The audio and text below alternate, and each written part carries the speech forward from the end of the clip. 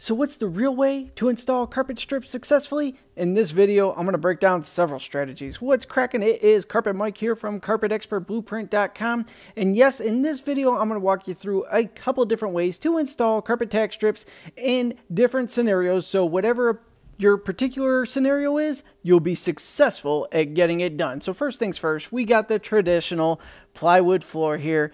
Super easy to work with, no hurdles whatsoever. Just line your tack strips along the wall, set them about a 1/4 inch back from the baseboard, and work your way out. Basically, just tracing the room with the strips. That's all there is to it. Work your way all the way around, just twist and turns, line them up everywhere you go.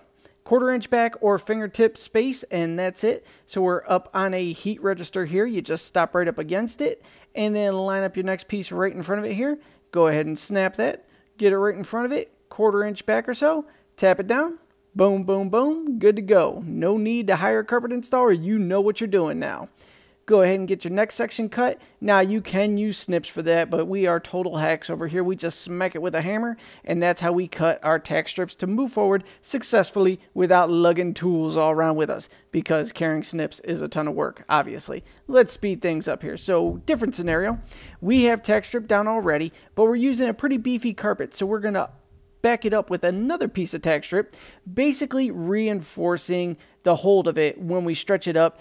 2 layers of tack strip will hold much better and grab it when we throw a mean stretch against this here. Now here is a fun fact. Members of my team, I'm not naming anybody, Prestige, likes to stop and start around all the door jambs. Like, he just skips over this because he doesn't want to do it. So I got to go around and cut little pieces around all the door jambs. So whenever you're doing this, make sure you trace the walls completely, not just the super easy walls and then walk away acting like you accomplished something. Don't get me wrong, that's my homie, but he needs to do this strip around the door jambs here. Boom, boom, boom, everything's good. There's a little better view for you there so you can see what's good. See, look at that, you stop right there. Why would you stop right there? Let's get a little piece in there so when you stretch the carpet on it, it's going to stick in the proper fashion.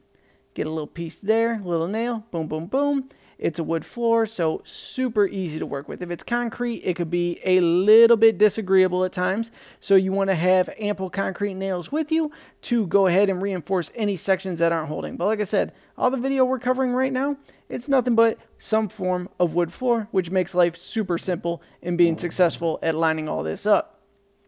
Go ahead and angle them around the door jamb. Some guys like to cut each individual piece around the door jamb. Oh, not me. 2 maximum around it. Doing 3 is, now I'm in a dungeon. I'm in Saw's basement right now, and he said if I carpet it, he'll let me go. He's like, you want to play a game? You go ahead and carpet this basement, I'm going to let you go. And I was like, boom, there's a lot of that going on in Cleveland too, so you got to be careful out here. So we got the old VCT flooring here. We got the block walls, super sketchy, super scary looking. We're just working our way around. This is a concrete subfloor though, so you got to smack those nails and make it count. Smash them down, and then move forward. Go ahead and go right there. Boom, boom, boom. Swing like a beast. Make sure it grabs, and then just grab the tack strip. Give it a little wiggle to make sure it's holding, and you'll be good to go. If it's not holding, go ahead and add additional nails until it does hold properly, or if it's just horrific concrete, then you could glue it in with products like PL400, Liquid Nails, AC44, one of my favorites. Whatever power adhesive you need, glue it to the floor. Walk away for 24 hours, let it cure, come back and do your install. And that is this segment on installing tack strips in random scenarios here. I hope this helped. Comment below with any questions. I'll see you on the next.